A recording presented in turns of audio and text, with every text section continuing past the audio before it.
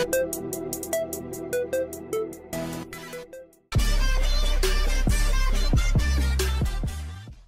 know GMs do not have the aptitude to care about human life.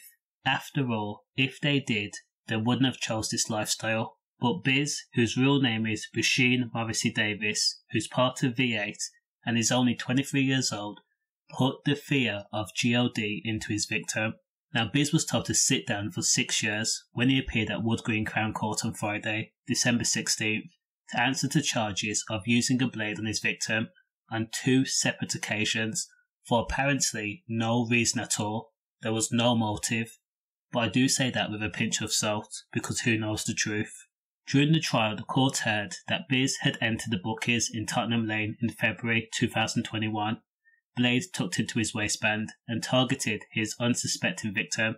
The courts also heard that the victim and 23-year-old Beausheen did not know each other. They did not have any prior disagreements or falling out or even a conversation.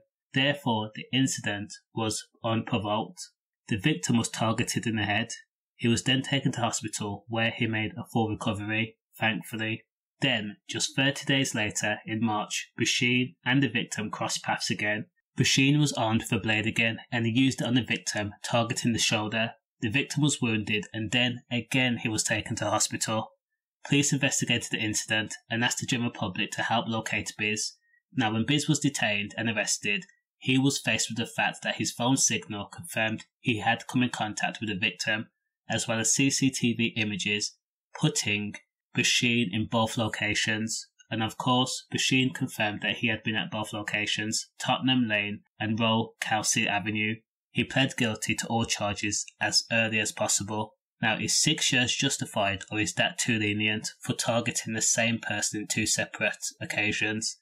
Let me know your thoughts. Stay safe. Safe.